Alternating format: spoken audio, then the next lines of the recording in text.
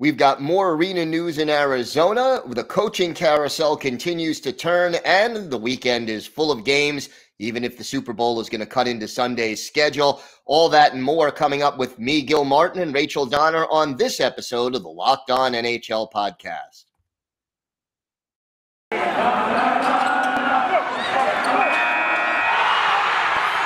You're Locked On NHL, your daily podcast on the National Hockey League. Part of the Locked On Podcast Network, your team every day.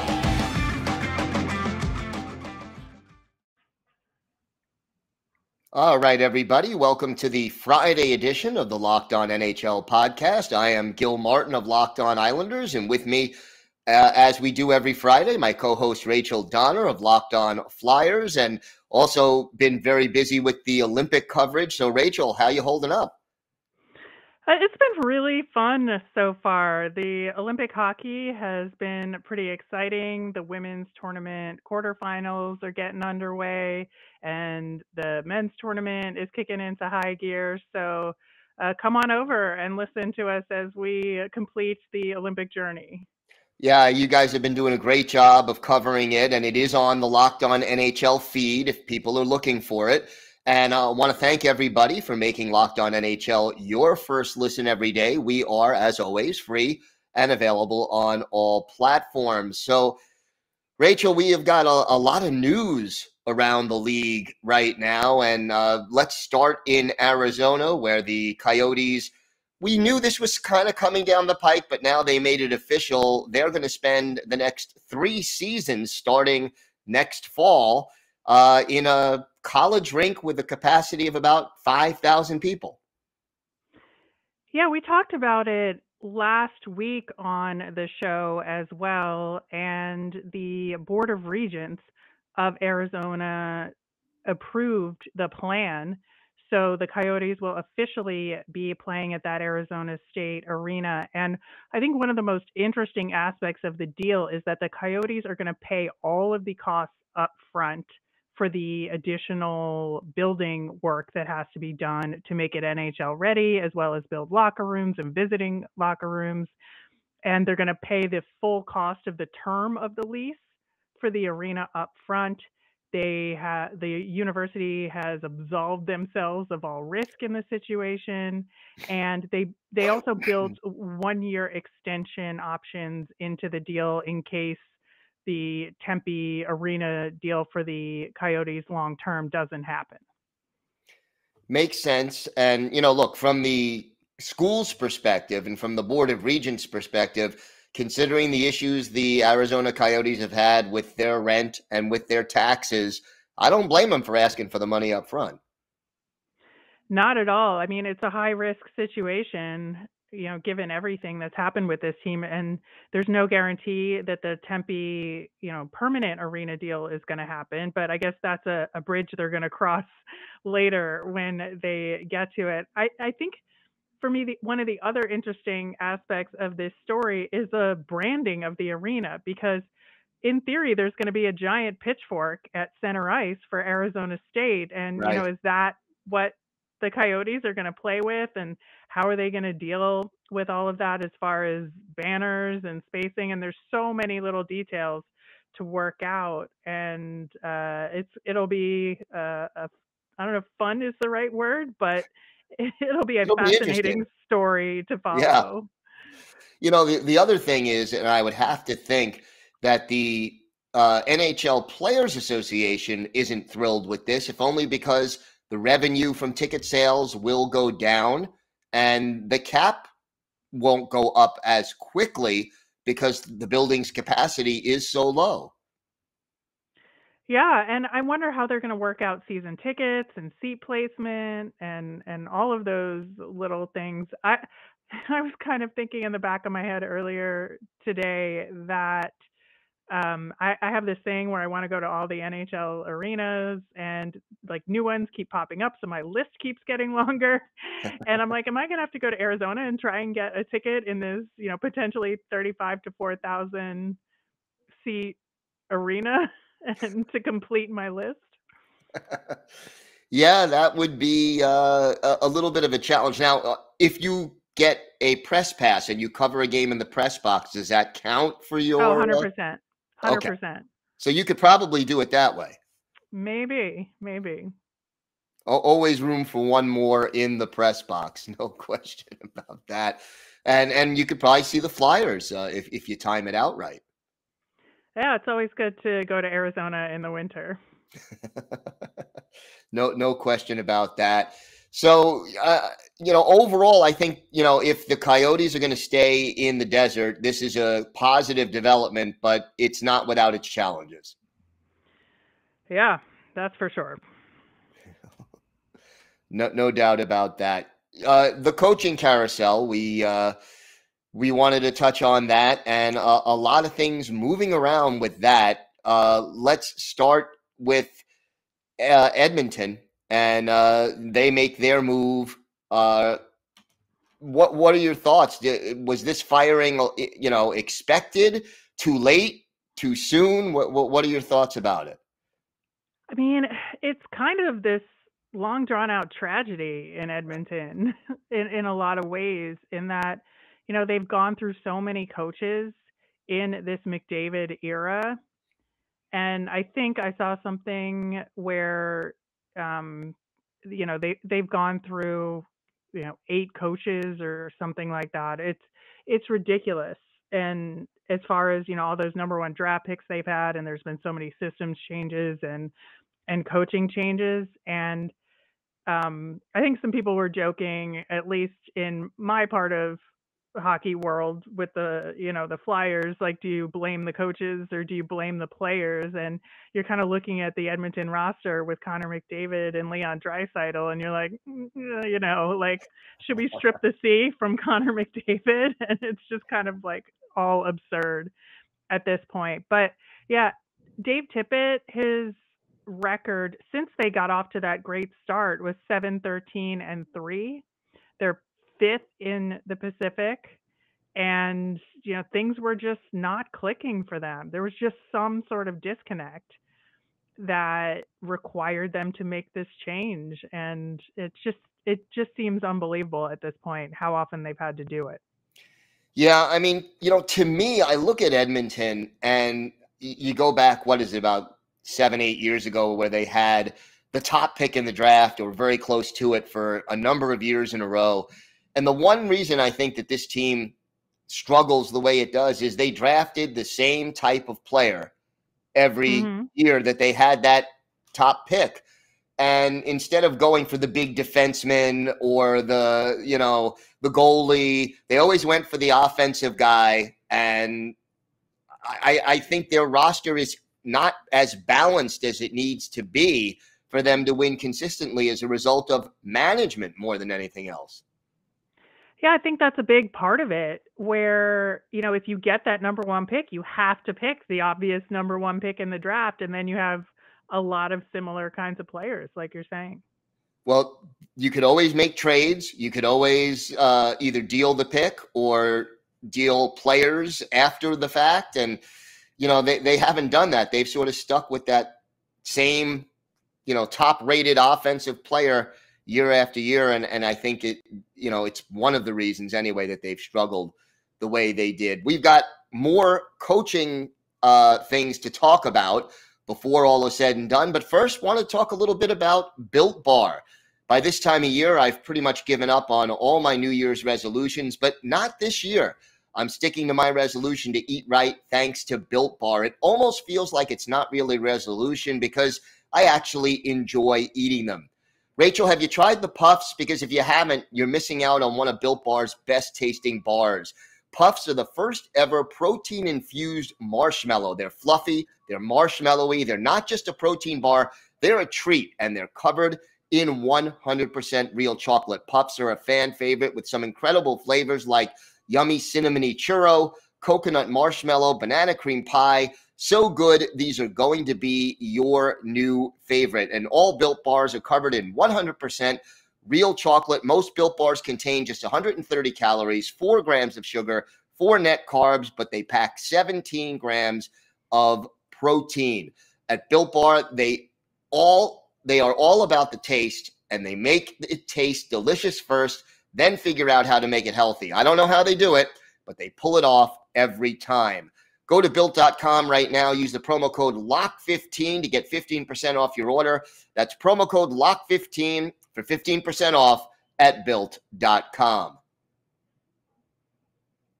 So, Rachel, again, Edmonton, not the only team making coaching and front office moves. Let's talk about some of the others that have been going on over the last couple of days. Yeah, so obviously the big story in Montreal was them finally firing Dominique Ducharme and replacing him with Martin St. Louis, who has no coaching experience other than his kids' youth hockey, and of working with John Tortorella as a consultant in Columbus for a year. And, he's coming into this as a player's guy, right? And he just wants to work with the players as he would have wanted to be worked with. And I think it's an interesting approach. He's coming in with the interim tag, and Jay Woodcroft, who is in Edmonton, is also coming in at that interim tag. And I was looking around the league and thinking about it. Right now, there are 6 interim head coaches in the NHL right now. So aside from Woodcroft and Martin St. Louis, we have Dave Lowry in Winnipeg. We have Mike Yeo with the Flyers, Andrew Brunette in Florida, and Derek King in Chicago. And that just seems like an extraordinarily high percentage. Yeah, I mean, we're roughly halfway through the season, and look, and you factor in COVID and all the unusual things that have happened. Chicago and Florida were really because of the whole beach scandal that Right. really sort of forced hands over there. But yeah, it's unusual to have this many interim head coaches, and you sort of wonder how many of them will earn the job on a permanent basis. I mean, you look at Montreal, St. Louis, certainly a name. Certainly the fact that he is, French Canadian doesn't hurt him in the culture there. His lack of experience may hurt him, but the way the Canadiens have been playing so far this year, he has nowhere to go but up. Yeah, I think so. I think this is sort of a blank slate for him, and it's one of those things where they're either going to sink or swim. And the rest of the season is going to be his job interview, essentially, which is the case, I think, for all of these interim coaches that we're talking about. But I think there are definitely some, rather than others, that are more likely to keep their jobs going into next season. And I think it's also going to throw a wrench into the annual coaching carousel and what the market looks like in this upcoming off season. Yeah, no question about that. And I mean, look, if you're Martin St. Louis, just stabilize this ship and you probably look pretty good. Get them to win, get 40% of your available points and you look great compared to what's been happening so far this season. I would tend to think out of all of the coaches that have the interim tag, things are looking pretty good down in Florida right now.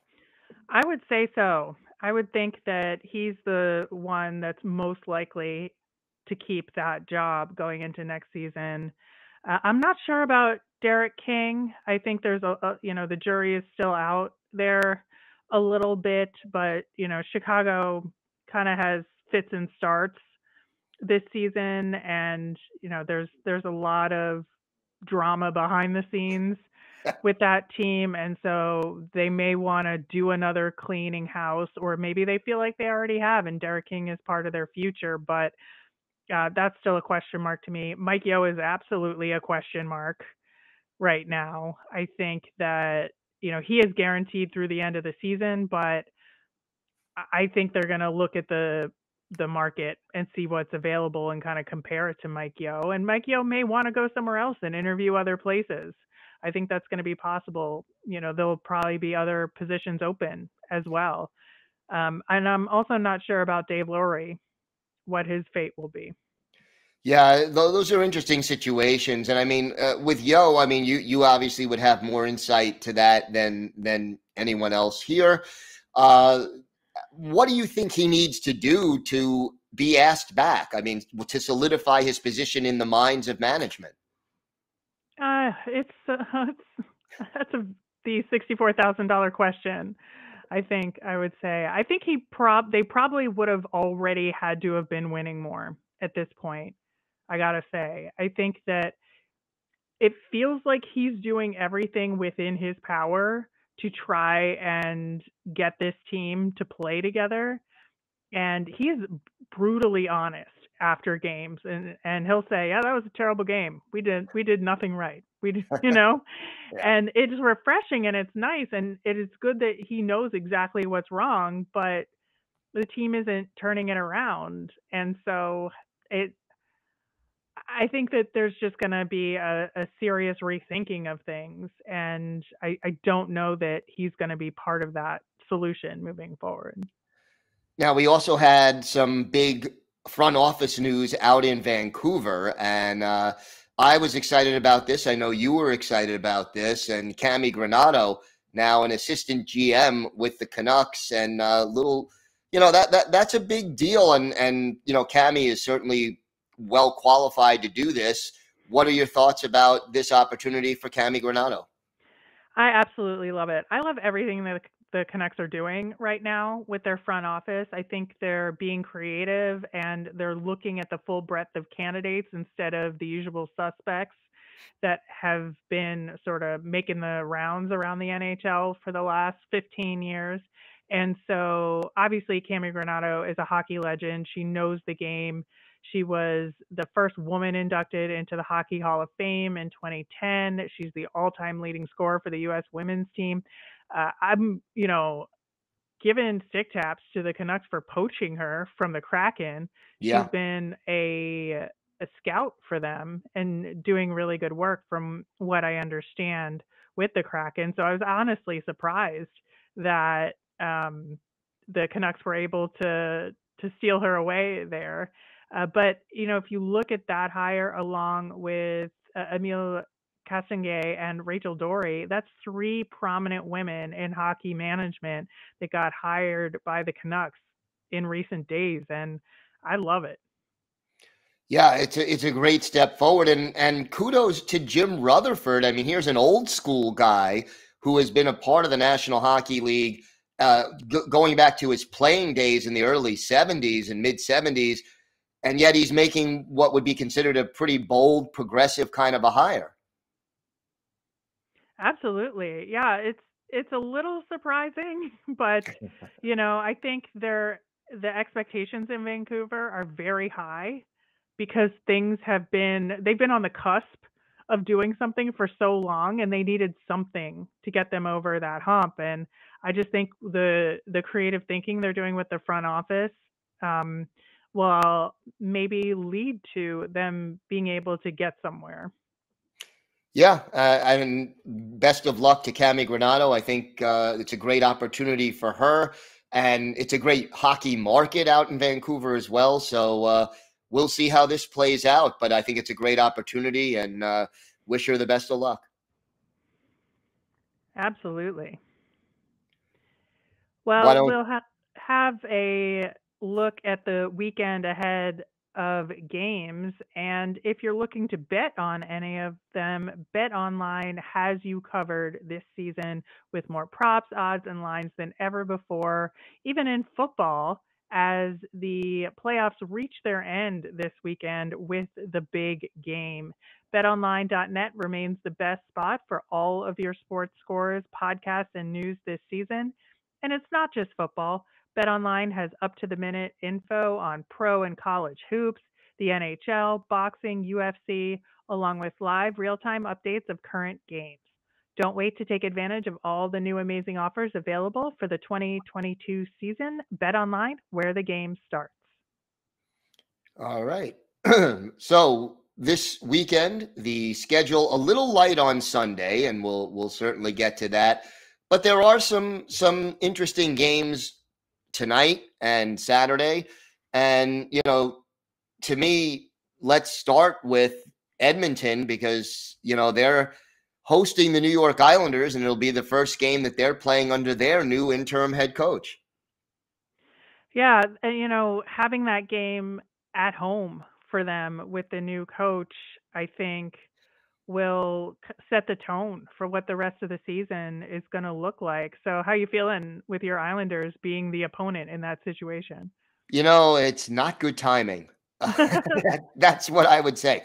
I think that there is a lot of attention going to be paid there. There's usually when you get an interim head coach, there's that little boost that the change itself creates where everybody feels a little less pressure. They exhale. Things have changed. You got to impress the new coach, make a good first impression. And teams tend to play better, whether it's for 2 or 3 games or sometimes, 5, 7 games, whatever it is.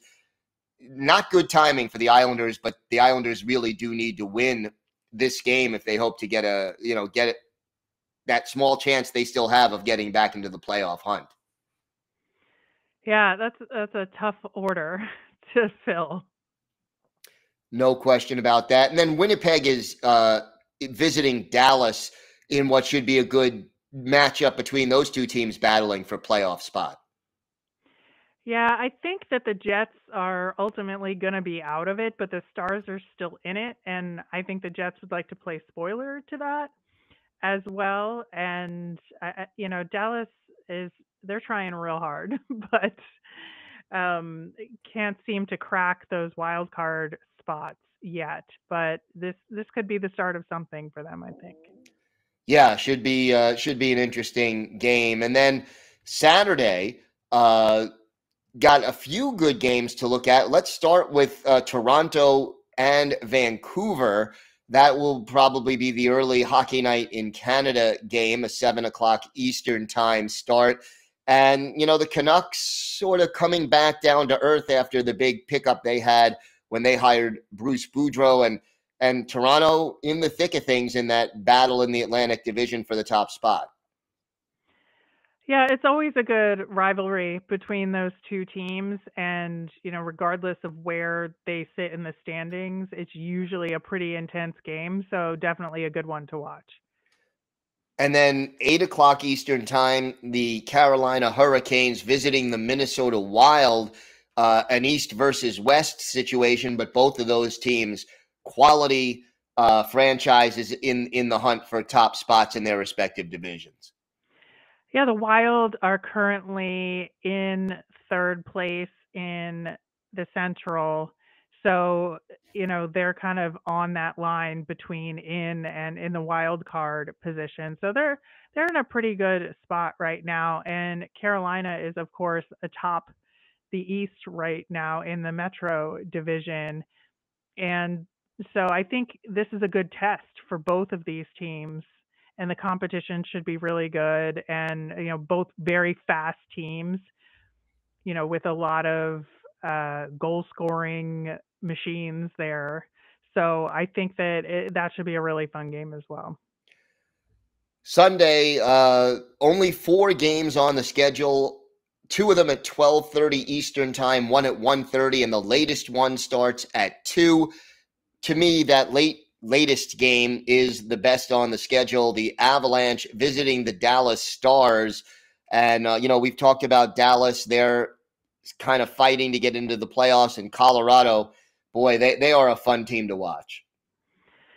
Yeah, I feel like maybe I should start watching some more Colorado games just because of the rumors around Claude Giroux, but which I am very sad about and just thinking about it. But yeah, they're an exciting team, and honestly, should they decide to trade him and Giroux decides to waive his no move clause, that wouldn't be a terrible spot for him to land, given everything with the talent on that team. And again, I think that they have a real good shot of getting to the Stanley Cup this year. Yeah, no, they would have to be one of the favorites coming out of the West, no question about that. And then, of course, the reason that there were no games after 2:00 Eastern time on Sunday is we've got the Super Bowl coming up. So any thoughts you have about the big game in LA? Yeah, I think it should be fun. I'm just excited that Tom Brady is not in it. So You're not the only one thinking that way. Yeah, although I just my heart, I think, wants the Bengals to win just because, they've been long suffering. And I feel like Los Angeles just doesn't like lack for successful sports teams. Yeah, no, I agree. Look, the Bengals have never won the Super Bowl. They've been there twice, had Yep, their heart broken both times by the San Francisco 49ers. that is Uh, true. I would like to see the Bengals pull off the upset. I think this will be a fairly close game, but if I had to make a pick, I think the Rams are deservedly the favorites. Yeah, I mean, I'm not a huge football person, but I always like to check in for the Super Bowl. It's always a fun time gathering and watching the game and seeing the ads and stuff. So I'm looking forward to it.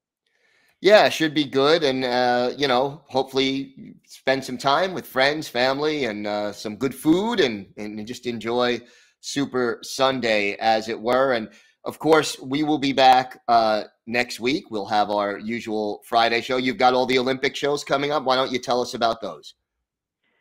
Yeah, so like I said, we're in the medal rounds for the women's tournament, and the men's tournament is knee deep in the preliminary matchups. And, we could be looking at another USA Canada final in the women's tournament, and that's always exciting. And, I'm having fun getting to know these non NHL men's teams. There's a lot of NHL prospects. We did a great preview episode on Wednesday's show for the tournament from the perspective of who the NHL prospects are on each of these teams. And so I highly recommend listening to that one. I do too. You guys have done a great job of covering the Olympics, both the men's and the women's draw. So keep up the good work. And again, that is available on the Locked On NHL feed, wherever you get podcasts, and on YouTube. Want to thank everyone again for making Locked On NHL your first listen every day. Now make your second listen Locked On Bets. It's your one-stop shop for all your gambling needs. It's hosted by your boy Q with expert insight and analysis by Lee Sterling. It is free and available on all platforms. Rachel, always a pleasure to do this show with you, and thank you so much for being here with me every Friday. It's I enjoy the time we spend together, and always great to talk hockey with you. Back at you. All right. Have a great weekend, everybody. I'll be back hosting the Monday show, and always check out Locked On NHL. We have our experts from around the NHL talking all things hockey. Have a great day, everybody. Stay safe, and thanks for listening to the Locked On NHL podcast.